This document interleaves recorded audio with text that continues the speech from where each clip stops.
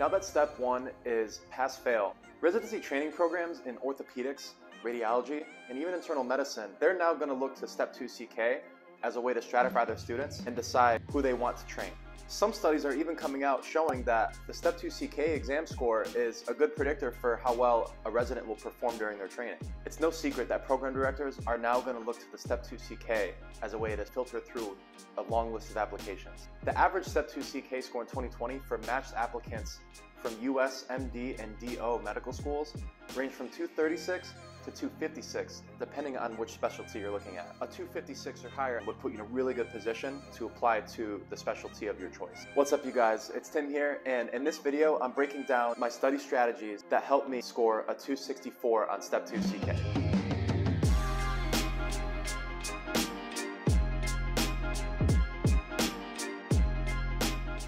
So first and foremost, and probably the most important thing, is start early and start with UWorld. I actually started 12 months before I took the Step 2 CK exam. I ordered the 12-month subscription and started doing practice questions during the duration of my third year for each clerkship. I started out with my psychiatry block and the shelf-specific UWorld questions for the psychiatry shelf exam. To explain a little bit further, when you have your UWorld Step 2 CK subscription, you're going to have two sets of question sets. One is a tab that is shelf-specific questions. On the other tab is the Step 2 CK. That includes biostatistics, ethics, and other questions that are not fair game for shelves but are for Step 2. There is actually some overlap between the shelf and the Step 2 questions. The material that you study for in your shelf exams is high yield as well for the Step 2. The key here is to study longitudinally throughout your third year. One of the biggest mistakes I made when studying for Step 1 was not starting early enough.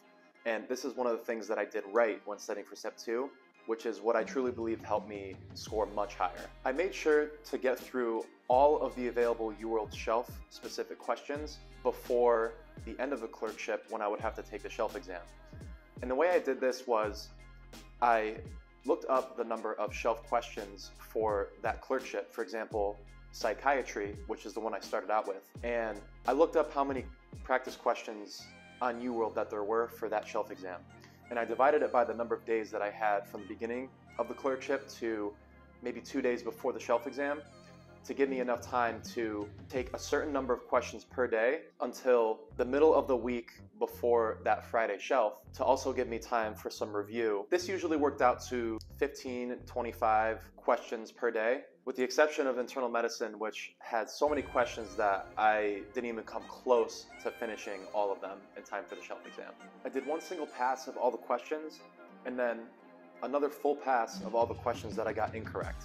I repeated every single question I got incorrect until I got that question right. It's crucial to keep exposing yourself to questions that you struggle with until eventually it becomes an area that you're strong in. If UWorld has a question on a concept or topic, that means it's important and high yield for the Step 2. If you know UWorld front to back, that question bank alone is enough to give you an incredibly high score on the Step 2. One of the mistakes I made when I studied for Step 1 is I jammed too many question banks into a short amount of time and probably ended up getting a little bit information overloaded instead of really honing in on and mastering the UWorld questions and repeating those until I had them down cold. I can't emphasize enough that completing UWorld alone is all you need to score as high as a 280 on the Step 2. Trying to jam in other question banks will have diminishing returns for your retention. And that's because UWorld has questions that are the most accurate to the style of questions that you'll see on the actual USMLE exam on test day.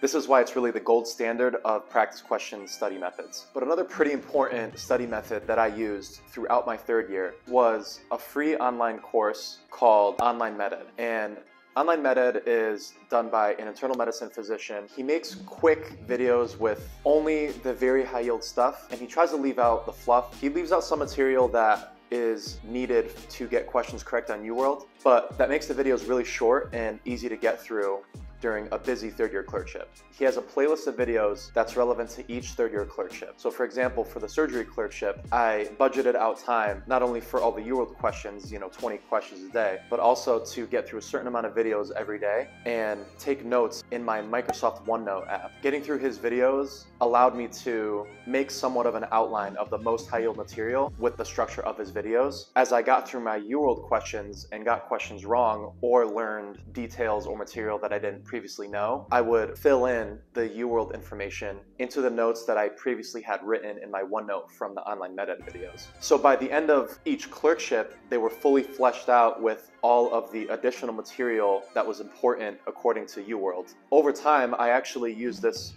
OneNote as a living document for all relevant information for step 2. For example, if I learned an important statistic about the presenting symptoms of cholecystitis from a Divine Intervention podcast, which I'll get into later in this video, I would add that information to the online med ed notes on acute abdominal emergencies. So by the end of each clerkship, and really by the end of my third year, my OneNote was basically a consolidated encyclopedia of all the notes from online med ed, UWorld, Divine Intervention podcast, Emma Holliday's lectures on YouTube, and any other source of information like lectures from attendings during third year clerkships. I did use OneNote to create a separate notebook when it came to dedicated step 2 study period. And I'll get into that a little bit later. Now, toward the end of my third year, I actually had my mentor recommend to me that I go on my orthopedics away rotations a month earlier than I had planned. So it turned out that I was only gonna have 2 weeks off for dedicated step 2 study time. So I really ended up spending about 3 weeks studying for both my family medicine shelf and step 2. About 5 weeks before I was scheduled to take step 2, I read through the actual step 2 CK discipline specifications that are on their website. They actually break down the percentage of questions from each discipline. Psychiatry questions would only make up to 15% of questions, OB-GYN up to 20%, pediatrics up to 25%, surgery up to 30%, and medicine a whopping 60% of questions on the step 2. This is super important to understand because I had to focus a lot more time on medicine than, say, psychiatry. It also just so happened that my best shelf score during my third year was psychiatry, and my worst one by far was medicine. I actually measured how important each discipline was for me to study by coming up with my own metric to measure how many points I can gain by studying each discipline. It was a calculation based on my UWorld percentile rank in each discipline, my shelf score percentile ranking, and the percent weight of that discipline in terms of number of questions in step 2. For me, this calculated overwhelmingly the discipline I needed to spend the most time on was internal medicine. So once I had that all figured out, it was really time to put the rubber to the road. That's when I started to complete all of the remaining UWorld questions that were step 2 specific. This also ended up including a lot of internal medicine shelf questions because I had nowhere near enough time to finish the numerous internal medicine shelf questions that are on UWorld. In the 5 weeks or so, I did about 120 to 160 questions a day. Each 40 question block takes 1 hour if you take it time, which is what I recommend doing to save yourself time and train yourself to complete questions in an average of 90 seconds or less. I made sure to review each question that I had taken before the end of that day so that I could start the next day fresh with a new set of 120 to 160 questions. A really important way to get through these reviews quickly, when you get a question right and you know why you got it right, you click to the next question. Then when you get to questions that you got incorrect and you're trying to figure out why you got it incorrect, you don't need to spend all your time reading through the entire explanation of the question. You really just need to figure out why you got that question wrong, and if necessary, keep reading until you fully understand what you missed. Take a note in your OneNote and move on. That's all the time you need to spend on that review. Each time I either guessed a question correctly by luck or got a question incorrect, I literally wrote a 1 to 2 sentence explanation in a page that I had prepared in OneNote and moved on to the next question. I created a new notebook in OneNote specifically for step 2 dedicated study period that had 1 page for medicine, 1 for psych, 1 for surgery, 1 for peds, OB-GYN, and so on. I would scroll down to the bottom of the question, see which discipline it's for, go to the dedicated page for that discipline in my OneNote, write down the concept or fact that I missed, and move down to the next question. Then the next morning, while I was eating breakfast, I would take my iPad and scroll through the OneNote of all the notes that I took from the UWorld questions that I had taken all previous days. Now this is where the discipline specifications come in. Because medicine was the discipline I needed to spend the most time studying, I always started out reading through the medicine notes. Each morning during breakfast and sometimes during lunch, I would try to get another pass through all of the disciplines, but if I ran out of time and needed to get back to UWorld questions, go for a workout, or just take a Call of Duty break, or go to baseball practice, or text my fiancée to let her know I'm still alive. All right, time out. I just realized that I've been recording for the past like half hour without any sound, and it's 1 in the morning, so I'm gonna get some sleep and I'll catch you in the morning.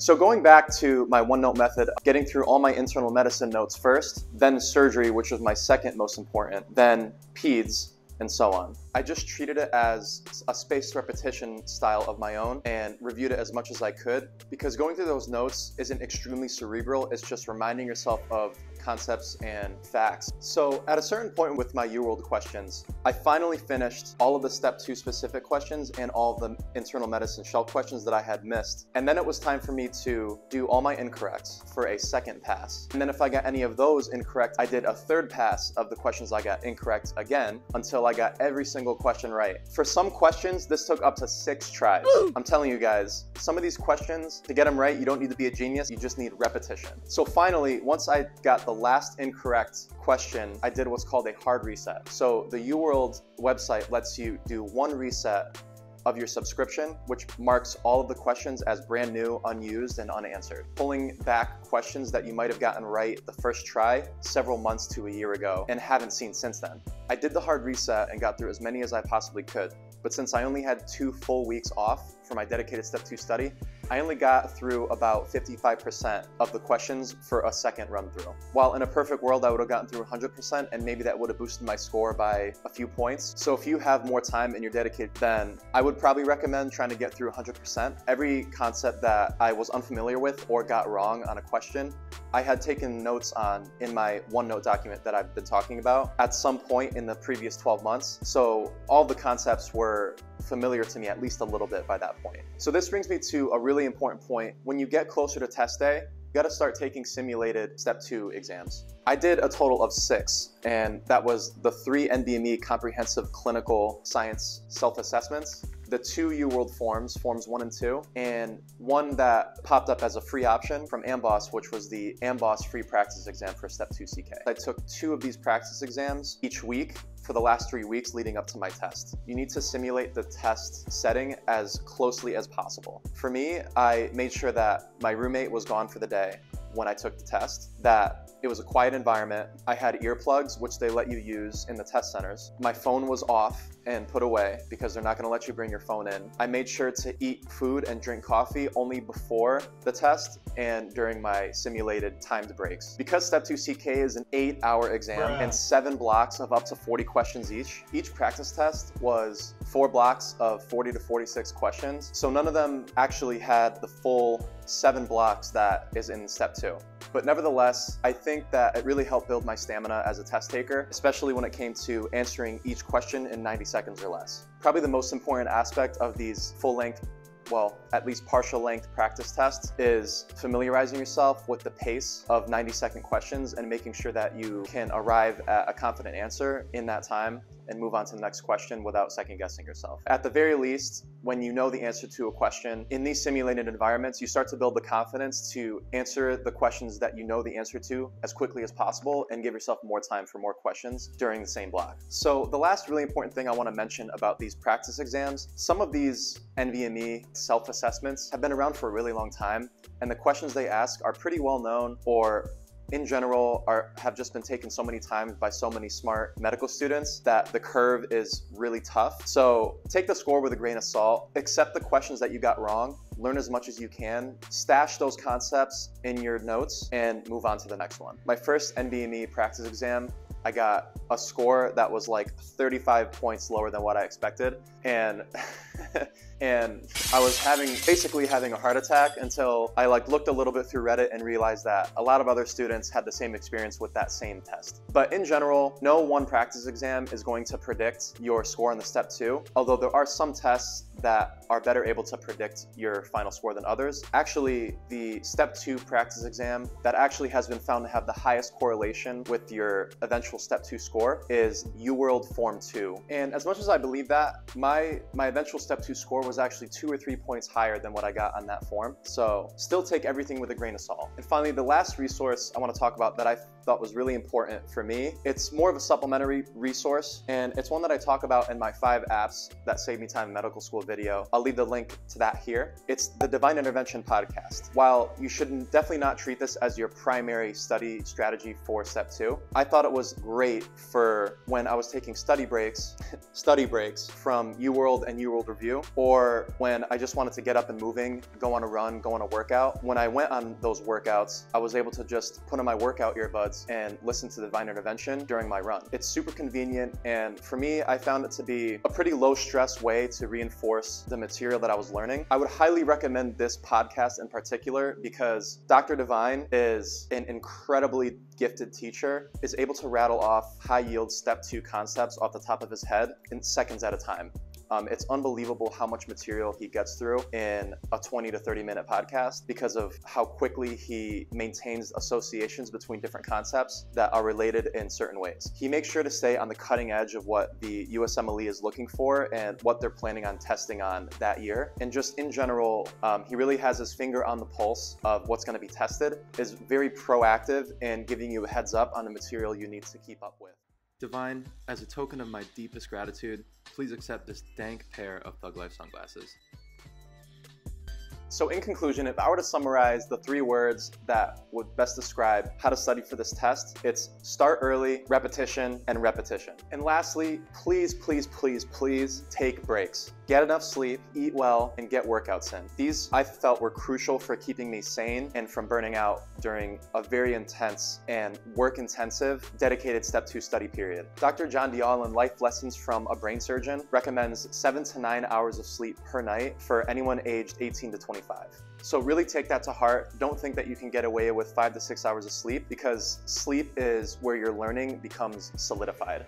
Get your cardio in. It's been proven that doing cardio increases a protein in your brain that leads to higher brain plasticity and easier learning. In Spark by Dr. John J. Rady, he actually discusses the protein BDNF, which is essentially a transcription factor that increases your brain plasticity and helps you learn faster. Daily meditation is also another really excellent way to stay lucid and prevent burnout. Do not underestimate the power of sleep and exercise in helping you score highly in medical school. And finally, keep the big picture in mind, whether you want to practice rural family medicine or plastic surgery on South Beach, Miami. So if you made it this far, thank you so much for watching. This is a video I really wanted to make. I really feel passionately about this exam because it opens up so many opportunities for students if you just approach it the right way. And if you want to see my full write-up on the scores I got on my practice exams for step 2, let me know in the comments as well. In the near future, I may write up a full detailed study plan for step 2 CK based on how I did it. If that's something you'd be interested in, let me know in the comments. I respond to every comment, so if you leave your question in the comments, I'll answer as best I can and as quickly as I can.